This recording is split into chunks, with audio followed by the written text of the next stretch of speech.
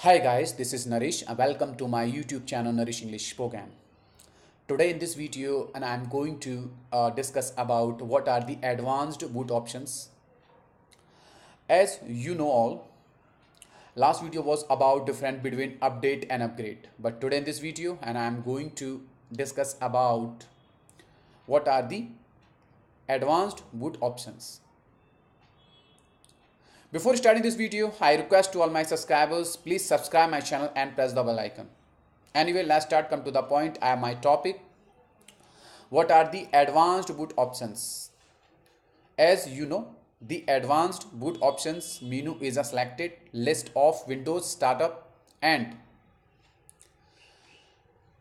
modes troubleshooting tools.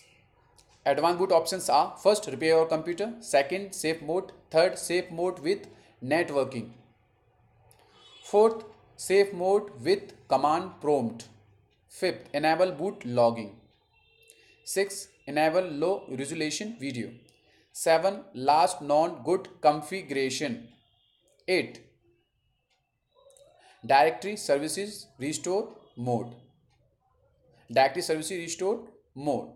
and 9, debugging mode; 10, disable automatic restart on system failure; 11, disable driver signature enforcement; 12, start Windows normally.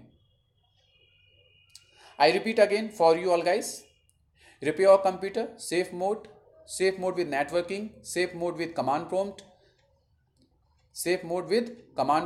enable boot logging, enable low resolution video, and the last non good configuration, directory services restore mode and debugging mode, and disable automatic restart on system failure, disable driver signature enforcement, start Windows normally.